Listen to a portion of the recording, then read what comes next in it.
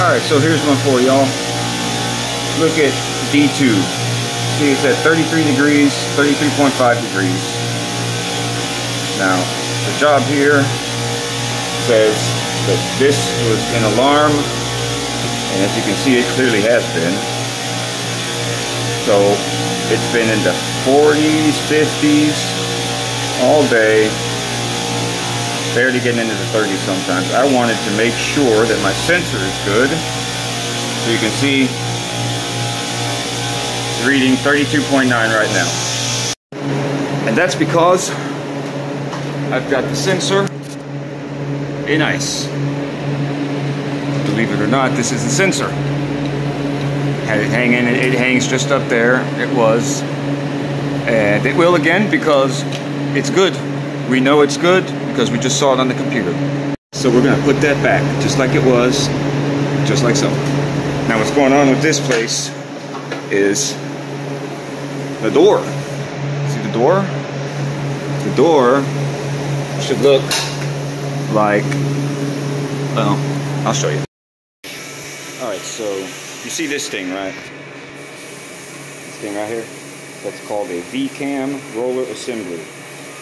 And it goes right there. Here it is, right here. You see? So this here wraps around that thing, okay? When you tighten it with these bolts, wraps around and holds it.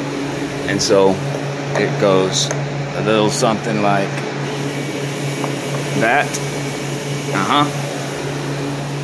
It lifts the door, and you're therefore able to open it. In this case, this door is a piece of shit, and they need to replace it. It gets stuck both ways, like that, see? And like that. At least this one is doing what it's supposed to. Watch it, it's gonna lift. See it lift and drop? That's what's up.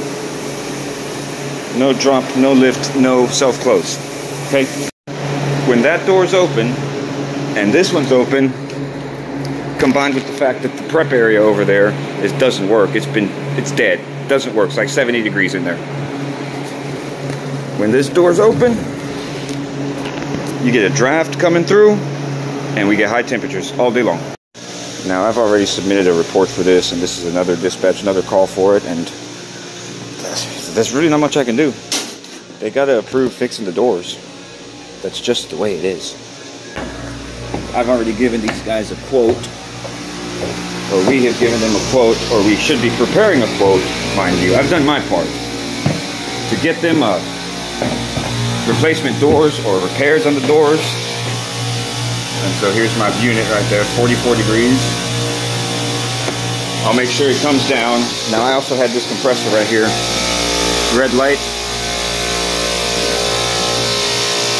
on, had compressor off and locked out. So I unplugged it right here.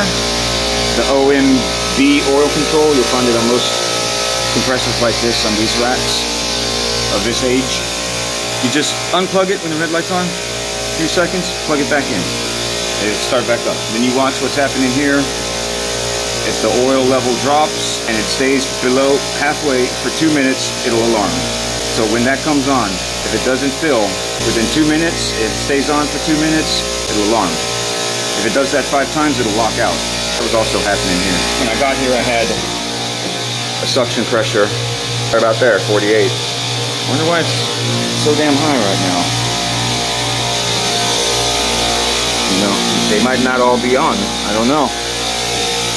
Kind of feels like they are, but what you can do is you can check. You can feel here on the suction. You can feel it.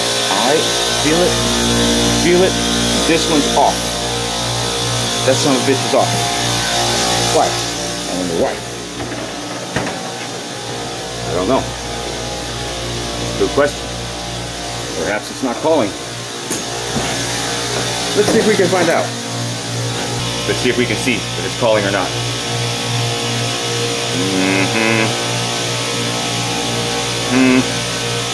Nope. Back overview. Compressor D1 on. Compressor D1 is not on. Yeah, if it was on, this discharge line would be burning the shit out of me. Not on.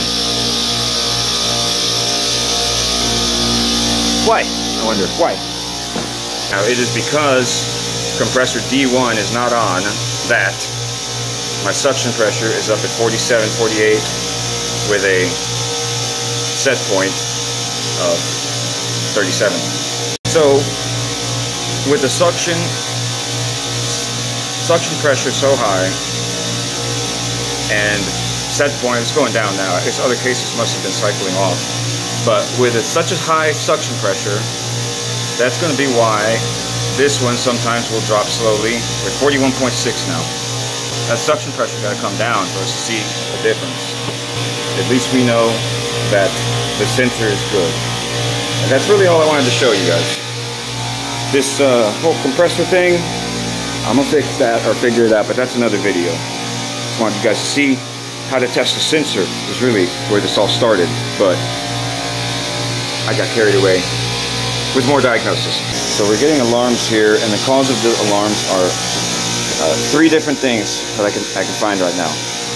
D1 not working sometimes, D6 oil control tripping out on alarm, but it takes forever for it to do so because now that it's back on and working, it's working fine.